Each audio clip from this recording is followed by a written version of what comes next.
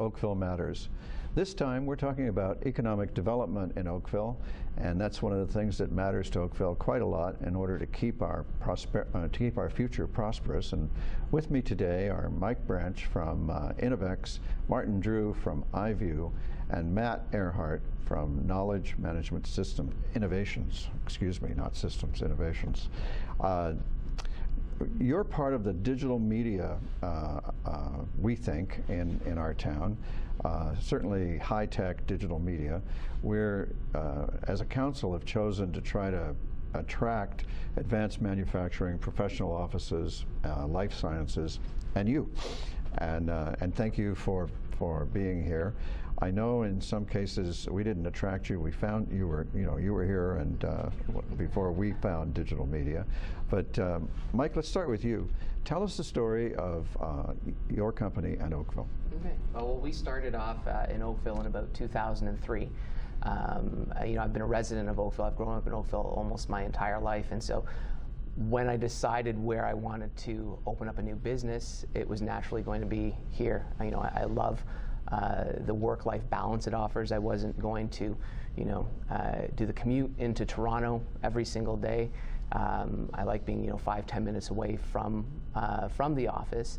And Oakville, in general, just has a nice vibe about it. So we started in 2003. We started off around the head office of Tim Hortons area, around Wycroft and Dorval. And since then, we've moved to Spears. We're between 3rd and 4th line.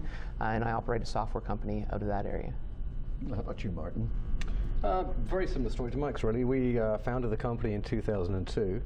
And a location with a great work-life balance, but also as a startup company, it's great to be in close proximity to potential clients. And our solutions really target education, healthcare, and perhaps the biggest market we're known for, which is casinos. So we provide security and surveillance risk management solutions to casinos, OLG notably, including facial recognition technology. So the location is great because it gives us, we're in easy reach of a target client base, and of course, the infrastructure, and as Mike says, the work-life balance in Oakville is fantastic. And Matt? We started KMI as a startup here in Oakville, just me and my partner, and that was back in 2002 as well. And as we grew and took on office space, the first office that we took was actually in Port Credit in Mississauga, just because that was what was available to us on short notice. But then as we really started to grow, we moved over back into Oakville, primarily because the people who were on our team didn't want to commute into the city or even into Mississauga. So we have outgrown our office space several times since then, but we continue to expand here in Oakville because we attract employees from all over the western side of the GTA, including as far out as Hamilton. So we're pretty much sticky in this area because our employees would rather come here to Oakville than commute all the way downtown, and we're one of the few technical options for doing that.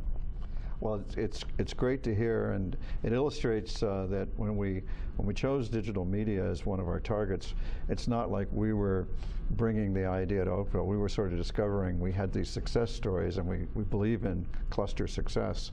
And we thought, well, if we blow on this, maybe we can get more. And your own success, I think, at the very least, validates that there's something to it. How much international trade do you guys do? Mark? So we do, most of our work is done within Canada. However, we have a new startup that we're incubating within Inovex called Maps.BI, and that has started to attract a lot of export capabilities through to the United States, Australia, even in Italy. So we're looking at doing more and more of it. I mean, the predominant side of the business is Canada. We do a lot of work even here within the GTA out west in Alberta and Vancouver. It is nice to be close to Toronto, but there is, I'd say, about 20% of our business does do on the export side of things.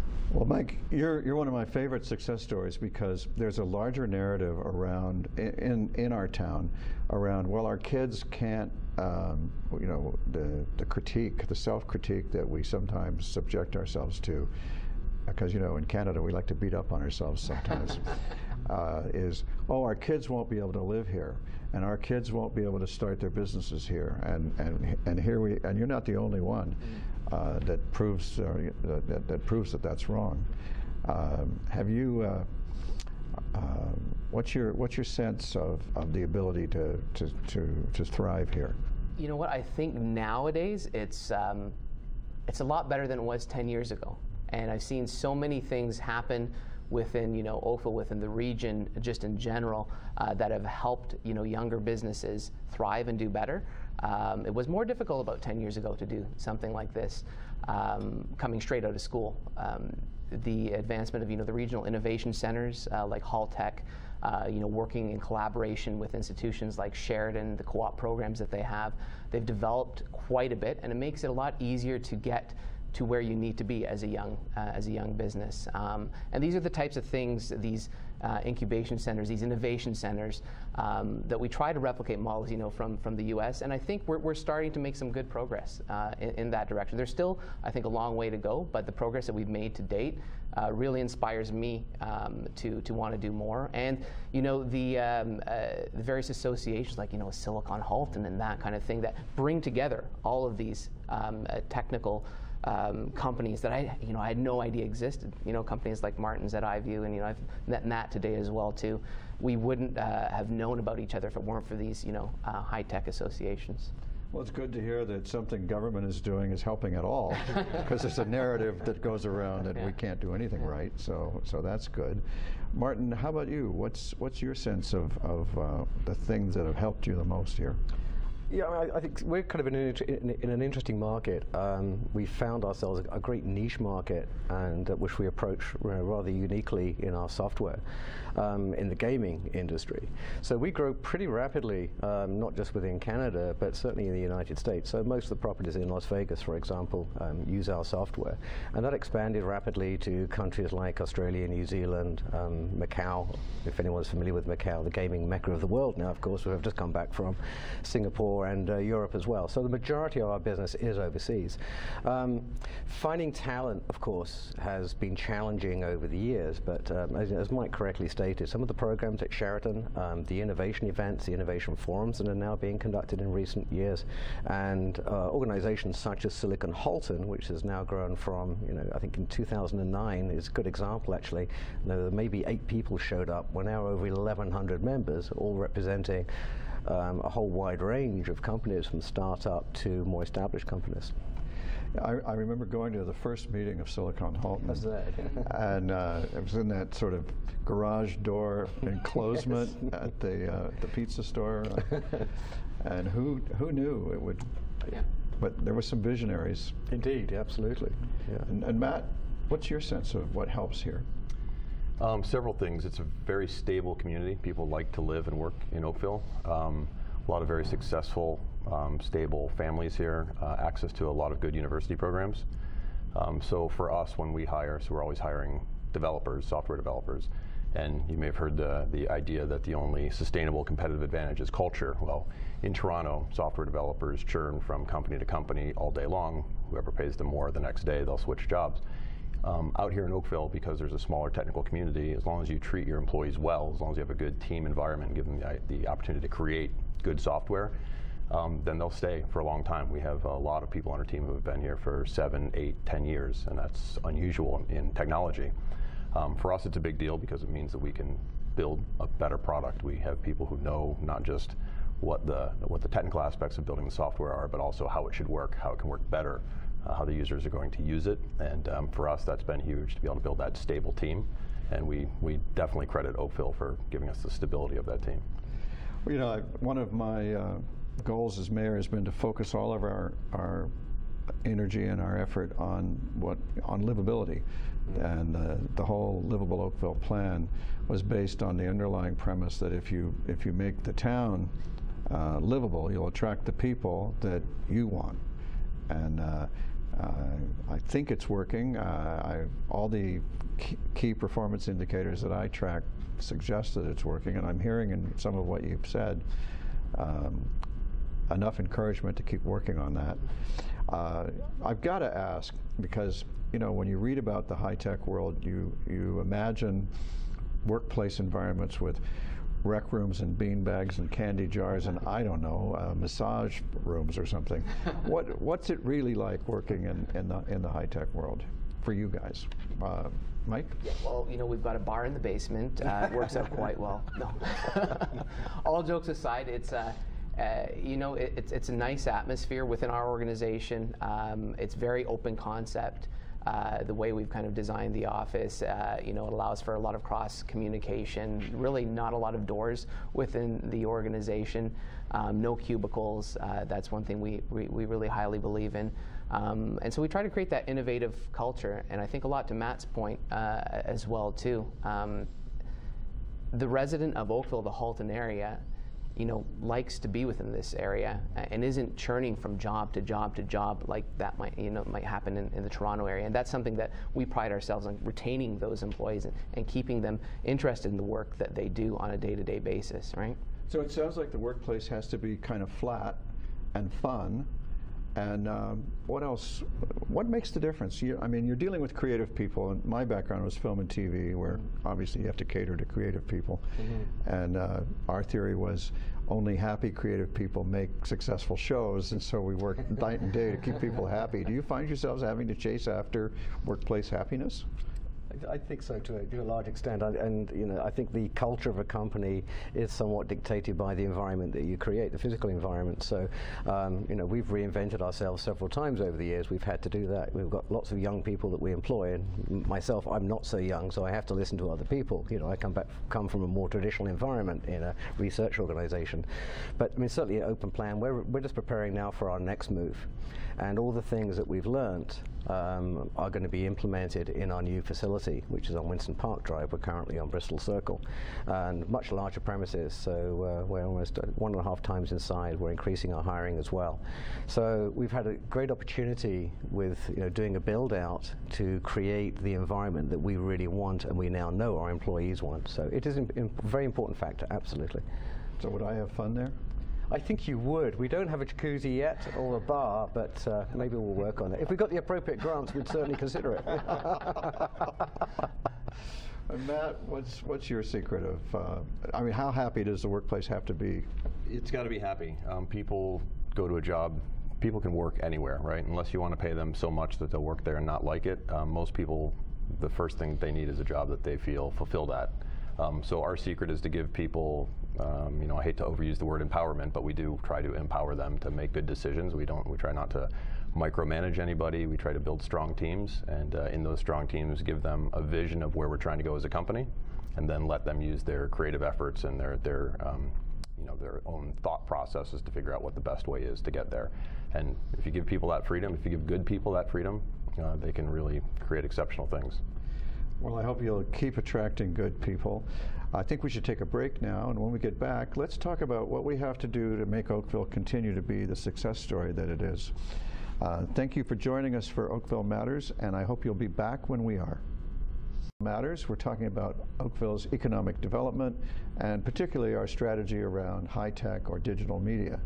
And with us today we have Mike Branch of Inovex, and Martin Drew of iView, and Matt Airhart from Knowledge Management Innovations. And we were talking about how do we make Oakville continue to succeed in economic development. And I wonder if you have any specific ideas about what the town should be doing, let's rephrase that as what the municipality should do to keep the success story going. And I call it that. I use the municipal word because here municipal services are split between the town and the region. I'm a figure in both. I have one vote at each, so I think of them as just two different buildings that deliver services. In my mind, they're sort of consolidated. But without regard for which level does it, what more should we do, or should we just stay the course, Mike? So I've given this a little bit of thought, because you look to successful innovative hubs like Toronto, and you look at what makes them a success as well too. And as important as it is to have innovation within the organization, I think it's also important to have that innovative spirit foster outside of the organization as well too, within the community. Situations where you have an office that is a walkable distance to, coffee shops where people can go and debrief and collaborate, or to bars and this kind of thing, so that you have that part of the organization that lives inside of the office is important, but outside of the office is just as important to, I think, foster a lot of innovation. So you look at areas like downtown Oakville. which is a great walkable area. I think to have businesses situated in that area would be phenomenal. We actually looked at situating our office around that area, but the one downfall to that area is parking. Our employees come to work and they don't want to be paying for parking when they come to the office. So that was a little bit of a detracting factor in that area. So I think improving places where we can situate our office buildings within areas that are walkable, that inspire that innovation and collaboration outside of the office is something that's really important. And I think something that Toronto's done quite well, and I think we can learn from them to that extent as well. Martin? I think what sort of Mike sort of alludes to is maybe partly the technology park concept, which would be fantastic. I mean, there are some great office environments that we're in where we have local service providers as well. I mean, every company needs legal, accounting, etc. And to have those services in close proximity in a technology park type environment is obviously very interesting. But I think in terms of what the municipality can do, I think continuing or maybe accelerating promotion of awareness that companies like ours actually exist within Oakville, and using that model to inspire young people to create their own companies and young new entrepreneurs with fresh ideas to create companies in the region. Because I think we're an example of, yes, it can be done, and the support infrastructure exists, as Mike touched on. Organizations such as Silicon Halton, promote that entrepreneurship in the technology segment amongst young people that come to those events. So I think primarily what I'd look to Oakville for doing is obviously creating greater awareness that companies like ours exist. And obviously if you can promote our products and services at the same time, we wouldn't be complaining. What about you, Matt?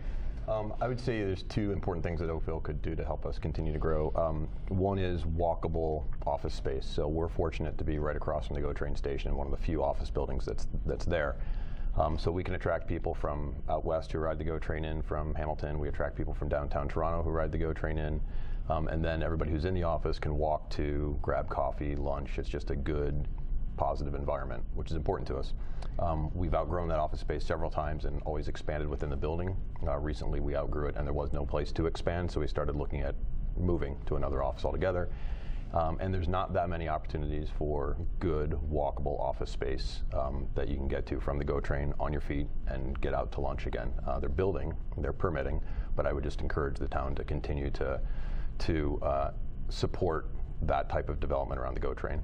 The other thing is the programs at Sheridan. They have some good technical programs there, but that type of environment, the more technical programs that they can graduate people from, the more of a hiring pool we have to choose from that, again, is local. It's mostly kids from the area who graduate and look for a job, so it'd be very helpful to us. So an environment that fosters business, and I heard a mention of, well, I caught a hint of help learning to be an entrepreneur, and we actually do provide that, and how to start a business. And I've always worried that people would laugh if government is telling people how to start a business. There's politics around those concepts, right? But I suppose if you call it education, maybe you can strip away the prejudice against government in there. Around the GO station is a very interesting area. It was given to us by, the legislature passed a law and a plan that said we have to grow businesses and residences around the GO station. And we do have a plan that is supposed to create those things. And we now have, we've got the PWC building has gone up, so that's sort of down payment number one. There's another office building a little further east from there that council has now approved. And we're proceeding ahead of schedule. I remember being told a few years ago, Mr. Mayor, you're the mayor who will lay down the plan.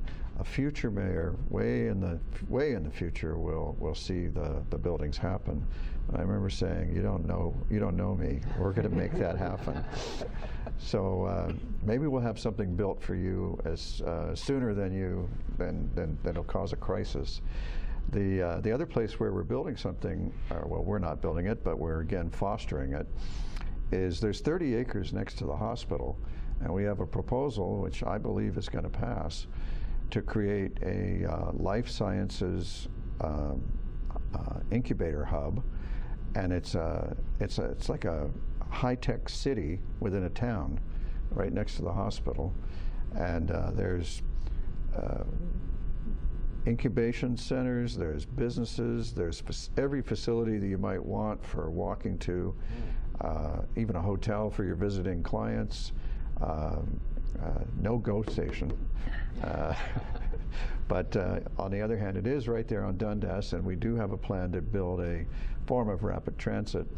I confess it's a bus rapid transit, but the first rapid transit I ever saw was in Ottawa many years ago. We had a dedicated busway, and that was a big success.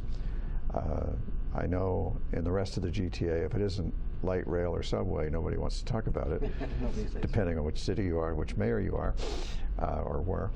And but there will be some higher form of transit up there on Dundas at the hospital. Would any of you be interested in being in that vicinity when that happens? It's like 4.5 million square feet. I think from our perspective, certainly because a good portion of our business focus is in the healthcare sector, it would make sense, and it would be something that I think our employees would enjoy as well too. Being able to walk out and talk amongst colleagues from other healthcare organizations, and have that that sense of innovation within the area, and being in close proximity also to the healthcare practitioners, and it's bound to generate new thought, new ideas, and new concepts. So from our perspective, being looking at software specifically within the healthcare sector, I think it makes a lot of sense for us.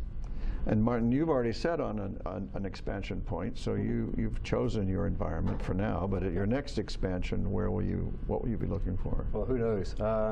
Yeah, I mean, we're going to be in the next facility for, we've planned it, hopefully we'll get it right this time, between 5 to 7 years. I've got that wrong almost every time, every move that we've made, I've got wrong.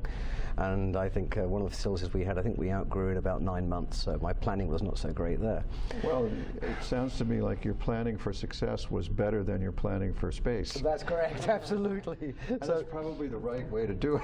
Well, I guess, but it's always disruptive when you move a company, no matter how large. There's a lot of things to consider when you move an operation. But I mean, the life sciences concept, that park is always interesting. I think whenever you can bring technology companies together in a single environment, it's amazing what happens. We've seen it, at the Silicon Halton meetings, for example. When you bring companies together, these guys generate new ideas, and from those new ideas comes new markets. They work to find synergies between the products that they're creating, and new products emerges, and new joint ventures emerge. So a dedicated environment to those kinds of companies can generate phenomenal success and new innovation as well, which is obviously what we all strive to do.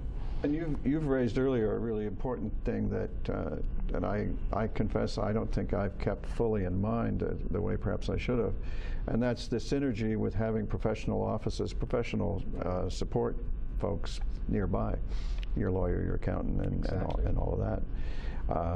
When you're growing really fast, do you tend to outsource things like, well, obviously legal, but what about HR? Does that happen inside, outside? Is there a point where you bring it inside? What goes on there? There is a point, and I think it's, we started our company with 4 people, we're now about 30-something, and you get to a point where, and I'm sure these guys have experienced as well, where HR management does become an issue. You start off with a young entrepreneurial company, and I've worked in large corporations, so I knew we had to build that framework at some point in time, and we built it pretty early on. So it varies company to company, but once you get beyond a bunch of guys having fun creating stuff, and you start selling stuff and become very real, then you have to bring in, those professional services that you may have outsourced in the past inside. So one of our first hires, for example, was a CFO. We recognized that pretty early on, because I'm not good at accounting and I really hate it. It bores me to death. And it was one of the best hires we ever made. I'm sure your investors are glad that you have a CFO. They should be, absolutely. And Matt? Yeah, we did also have to bring in-house talent for things like HR, right around 25 people, I would say. We have about 60 people now. When we were at about 25, it stopped being self-managed from an HR perspective. People needed somebody to manage benefits and to talk to and to do hiring. We are hiring on average about 5 people a month now. We've just hired a new class of 12 people in the last 2 months. So our HR manager spends probably 2/3 of her time just recruiting and interviewing.